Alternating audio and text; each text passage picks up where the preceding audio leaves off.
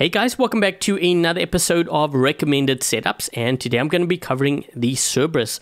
So there's going to be 3 builds I'm going to focus on in today's video for this robot, and hopefully you guys have the weapons. If not, at least you know what to build towards, and I get to save you some resources. And also, if you have other builds which you've tested in Champion League especially, let me know in the comment section down below, and this way I can learn from you as well as other viewers.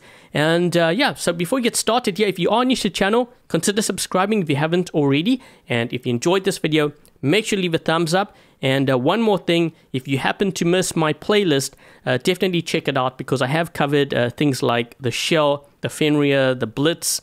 Not sure about the Demeter, I don't think I've done that yet, but I have done like the Aljung, the Ares and stuff, so make sure to check it out. But yeah, let's take a look at the first build, the Ember with Igniters. So we're going to start off with the Ember-Igniter build, or the Flamethrower build. I do have Fortifier, which is used to strengthen the Aegis shield of this robot. We have Last Stand, Advanced Repair, which is tied to my drone chips. If you have trouble like aiming with these weapons, I would use Lockdown Ammo, which is this module over here. That way you can kind of lock the enemy down and then flame them up. In terms of the pilot, so I actually like this pilot for this build. It says here, after activating its ability, the Cerberus damage is increased for 5 seconds.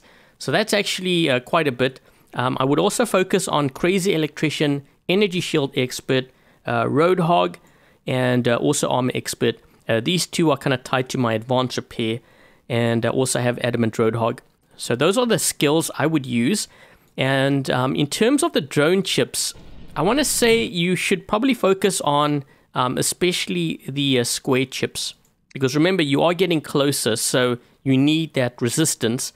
So you can see what I have here: Revitalizing Defender, and 2 Recurrent Emergency Defenders, and then we have some healing chips as well. So this one here, and also this one over here.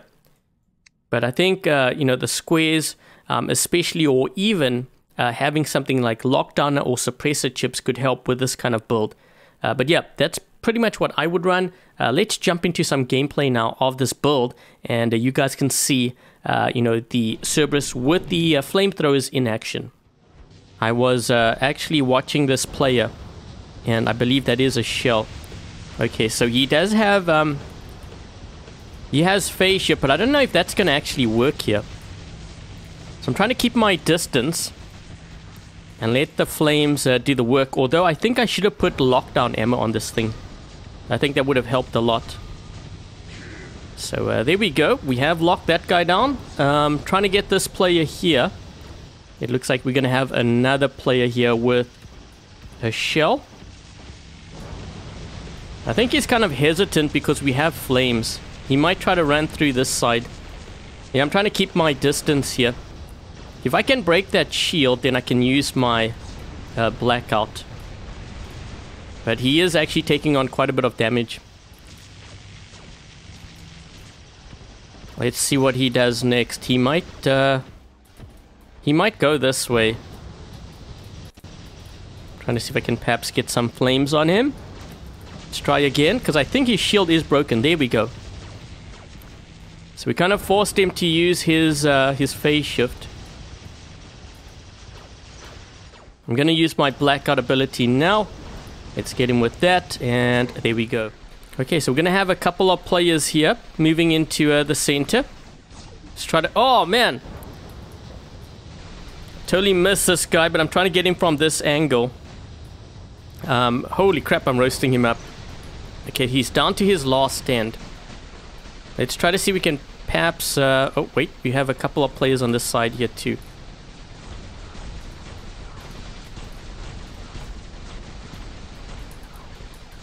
I'm waiting to see if I can perhaps lock one of these players here.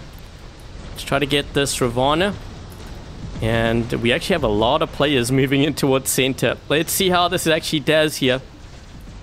Have to watch out for this Shell.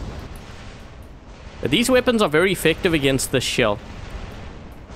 So I am burning him up, and we're going to get him soon. This guy we have to watch out for.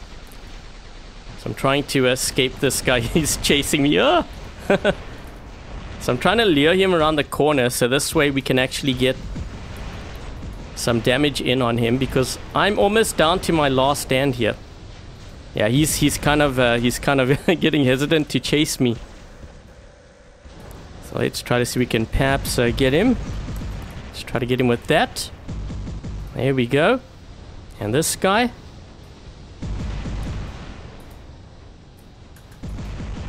I'm just waiting here. We need to have our ability ready first. Let's try to get him with that. There we go. Okay, so the next build we're going to take a look at here is a medium range build, the Hornet and the Wasp. And in terms of the modules, I would use Fortifier Last Stand, pretty much the same as the last build. Advanced repairs tied to my drone chips, which I'm going to show you in a bit. And for this kind of build, you want this pilot, because the Alexander Frost pilot extends the built-in weapon range from 350 meters to 500 meters. And it just pairs better with the Hornet and the Wasp, which has a range of 600 meters. Now, in terms of the pilot skills that I would focus on, you know, for this build, Armor Expert, Crazy Electrician, Roadhog, Energy Shield Expert, I think those are the main ones. I do have Destroyer here, which is nice to have, but I think the others should actually come first. But yeah, in terms of the drone, let's take a look at that quickly, because it is actually different from the other one. So for this, I would use anything like Revitalizing Intensifiers or even Modulative Intensifiers, because that's going to help you amplify that damage every time you use things like Advanced Repair or Repair Unit, possibly even Death Mark, Lockdown Ammo. You know, those are the modules, or at least the drone chips you want to use for this kind of setup. So having gone through all of that, we're going to jump into some gameplay now so that you guys can see just how effective this build is, especially on open maps. We have a couple of players back there, 700 meters. You know what? They might actually have range too. I wouldn't be surprised if this guy has range. Let's try to see if we can take him out. And there we go. So you can see, very effective. I think that was a Typhon. Okay, let's move this way.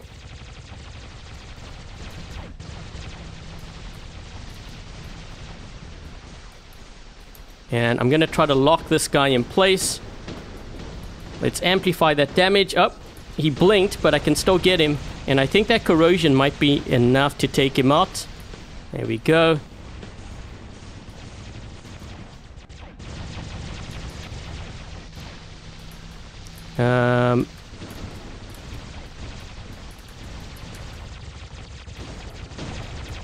Try to hit that one player before he went into flight there. I think this guy's going to move down, or he's thinking about it.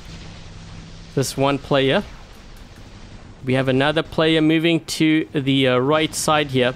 Okay, so we have to be careful of a player like this, because you don't want to get too close. Because I still have to break his shield here. And I did use my blackout ability on him. There's another player actually moving to that side once again. So let's try to get this guy. And if we can get that player. Okay, I'm just going to reload quick. Checking my left flank. And... oh! I tried to see if I could get this guy on lock. But I should be able to finish him off. And there we go. And you know, this kind of build is actually very effective even against Titans. Let's try to get that Hawk. I have to be careful. If there's any kind of Scorpion here, that could be a bit of a problem.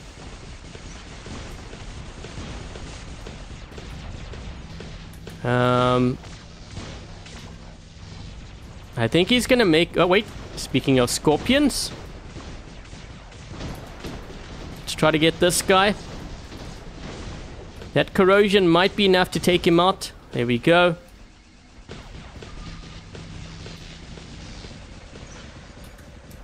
And can we get this guy?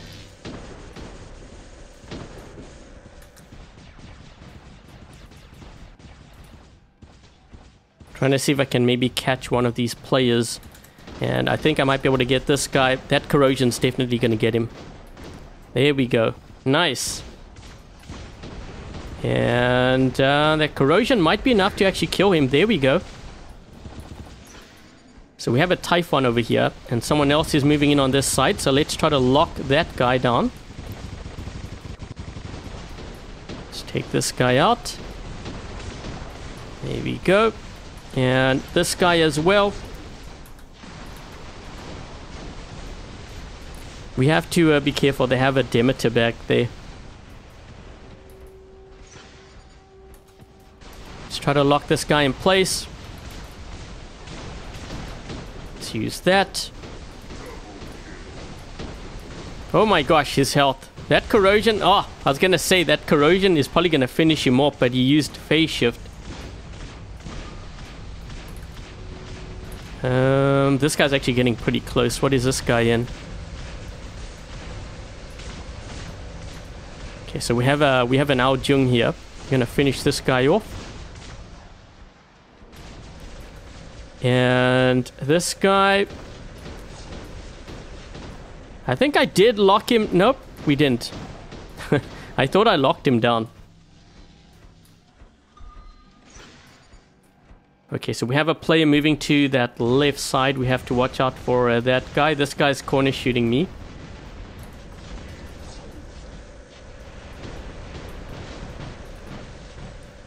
We have a Scorpion here. I'm trying to see if I can take out the Scorpion. There we go. Uh-oh, uh-oh. Yeah, one of the things you have to be very careful of is shells.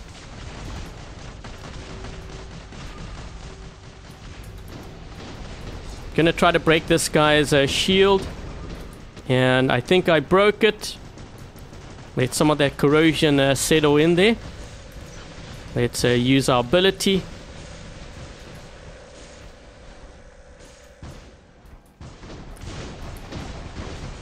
I think that's gonna be enough, I think. That corrosion. Yep, there we go. Okay, so the last build we're gonna look at here is the Redeemer-Tarans build. Now, I would recommend this as like my last option because these weapons actually don't do well against physical shields. So if you are seeing like a lot of shells, I would actually go with the Ember-Igniter build. But we do have Fortifier Last Stand on here, Advanced Repair, which is tied to my drone chips. Another option could be Phase Shift. Pretty much the same pilot skills as the Igniter build. Okay. And the drone I'm using for this is the exact same one as the Igniter build. So yeah, let's jump into some gameplay here so that you guys can see this in action. Is this kind of Scorpion or something? Not sure. Yeah. Oh, hold on. Okay, let's get this player. Oh, come on. There was a shield there, but at least we got this beacon. Let's see if we can try to take out this Ravana. Trying to get him to use his ability here because that's going to force him to run out of, you know, his ability. You also have this guy. So I have locked that Demeter down. Trying to target this guy.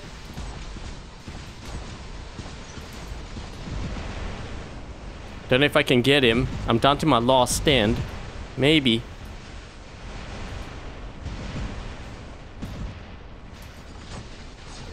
I think I got him. There we go. We got him with the ability too. Nice. So I'm trying to keep my distance here from that Demeter. And I was able to take out actually both of them. So really lucky there. You also have a Blitz. Wonder if I can get him. Maybe. Maybe with that corrosion, perhaps. There we go. 3 kills. Not bad. Okay, so they do have a player going to the center here. I might be able to actually lock this guy down. Actually, wait. He already got locked. Okay, so I'm going to save.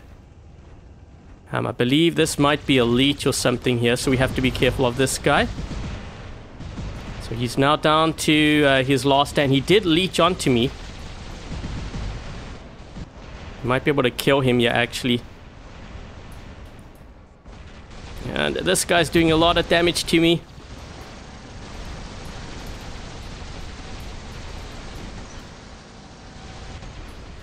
I think we can actually take out... Oh, man. Just as I fired. Looks like he has a couple of cloaking units on that thing. Let's try to take out this player. That corrosion should do the job.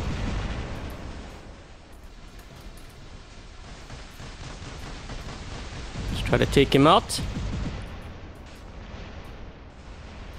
And there we go. Okay, so we're dealing with a hawk here. You know what I can do is I can lock him in place. That might be enough to actually take him out with. We do this. Oh. So you can see my last stand was triggered. There we go. Oh, man. My health. Okay, so we are dealing with another hawk here. Oh, wait. Oh. He's gonna run out of ability. Okay, so I did get him, but I think he might actually kill me here. I'm trying to get to a cover. Oh, he locked me.